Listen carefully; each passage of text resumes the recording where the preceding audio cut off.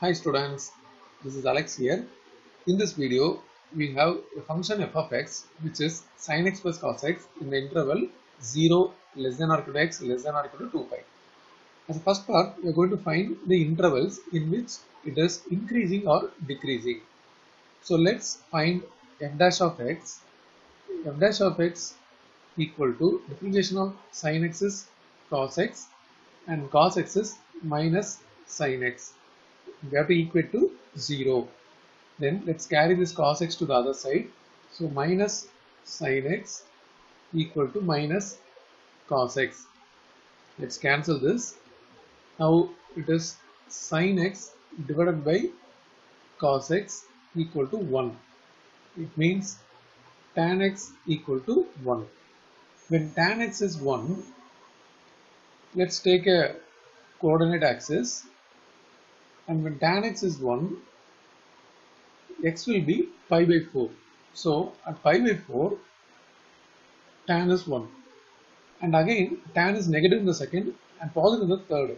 So another value will be at this position, and that will be, we have to add one more pi with this pi by 4. So pi plus pi by 4, that gives pi by 4.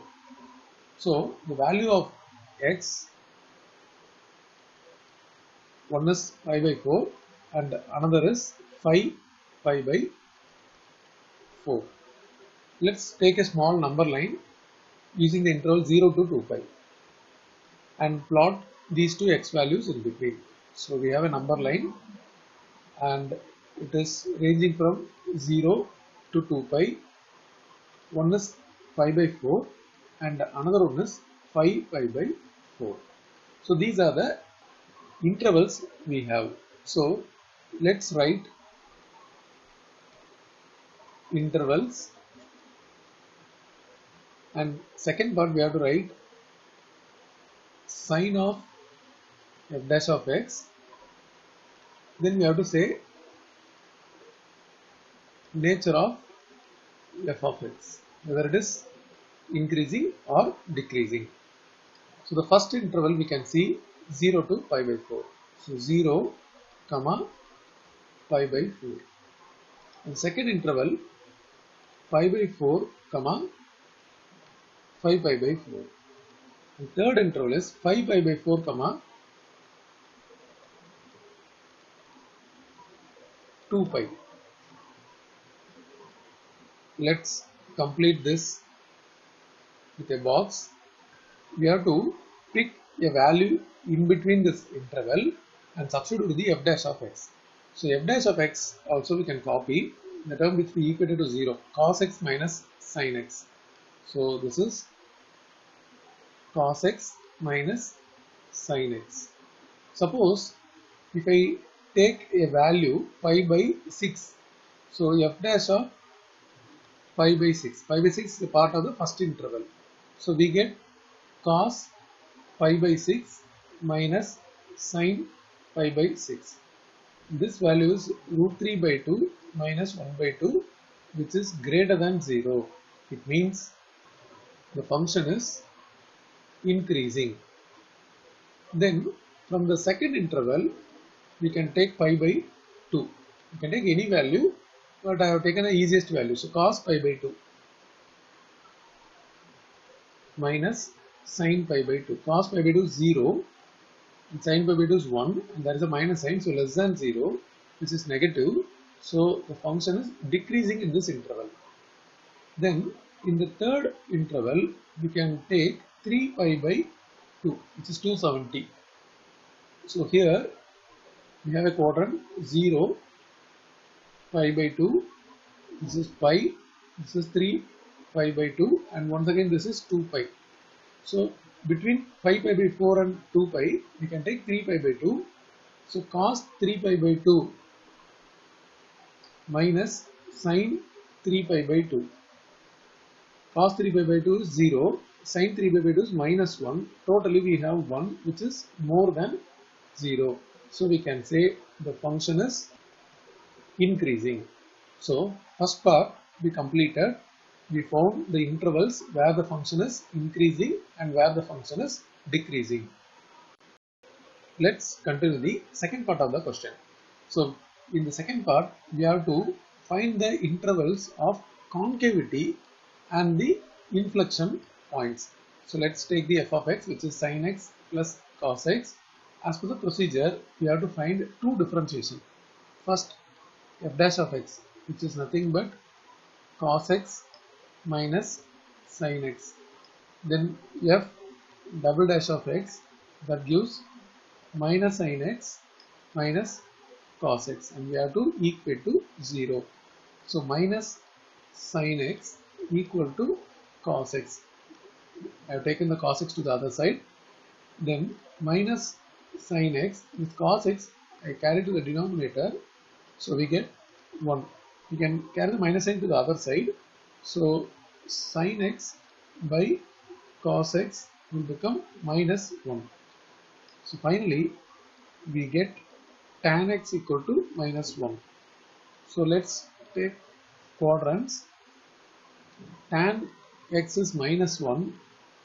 The value of x will be one value here in the second quadrant and another value will be in the fourth quadrant. So this is 3 pi by 4, and when I add plus pi, because plus pi when I add, this will become 7 pi by 4. So these two values are the x values, which is 3 pi by 4, because tan 3 by 4 is minus 1 and 7 pi by 4 is also minus 1. So as usual, we have to take a small number line with the given interval 0 to 2 pi and plot the values of x in the number line. One is 3 pi by 4, another is 7 pi by 4. So we got 3 intervals.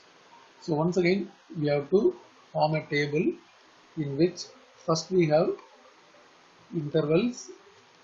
The intervals are 0, 3 pi by 4 is first interval.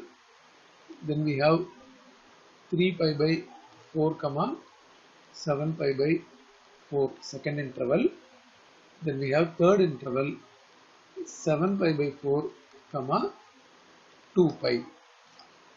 3 intervals we have. Then we have to find the sine of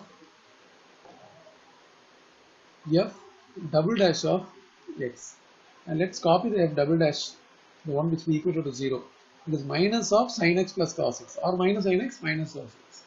So we will take it as it is, minus sin x minus cos x, and here nature, whether it is concave, upward or downward. So we have to complete all this in a table form. So first part, we can take one value, we can take pi by 2 from the first interval.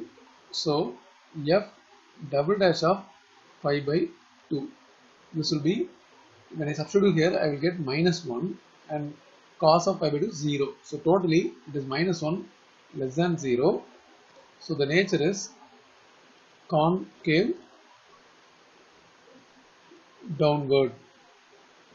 Then in the second interval, the value which we are going to take, see already we have taken the pi by 2 in the first interval, 0 to 3 pi by 4, we have pi by 2. In the second interval, we can easily take pi, which lies in the interval 3 pi by 4 and 7 pi by 4. So f double dash of pi, sin pi is 0, cos pi is minus 1. Already there is a minus sign, so it will become plus, which is greater than 0. So we can say it is concave upward. Then in the last interval, it is a small interval. In this gap we have to take, by taking one such value, using calculator, we can take some value. For example, this is 7 pi. So I will take 7.5 pi by 4, because this 2 pi is nothing but 8 pi by 4. So I have to take a value between 7 and 8. So I have taken 7.5 pi by 4. Using calculator, after evaluating this, we will find this is less than 0. So we can say it is concave downward. And in the second part, we should also find the inflection points. We got the x values which are 3 pi by 4 and 7 pi by 4.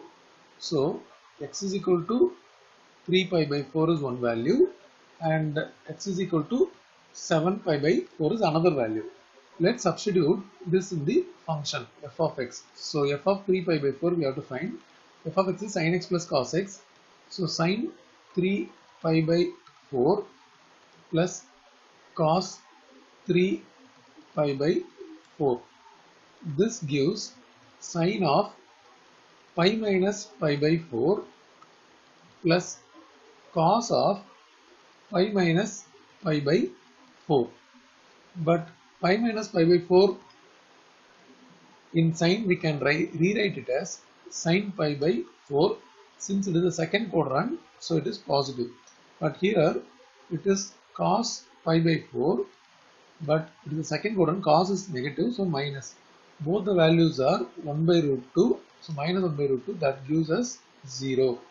So one such point of inflection is the value of x is 3 pi by 4 and the value of the function which is 0. In the same way, for another value 7 pi by 4 we can evaluate. So f of 7 pi by 4. This gives sin 7 pi by 4 plus cos 7 pi by 4. But 7 pi by 4 can be rewritten as 2 pi minus pi by 4 plus cos of 2 pi minus pi by 4. So 2 pi minus theta will be sin theta, but it is in the fourth quadrant, so it is minus. And this will be cos pi by 4, but fourth quadrant cos is positive, so it is plus cos pi by 4. Once again, this is minus 1 by root 2 plus 1 by root 2. So both will get cancelled, we get 0. So the another point of inflection is 7 pi by 4 comma 0.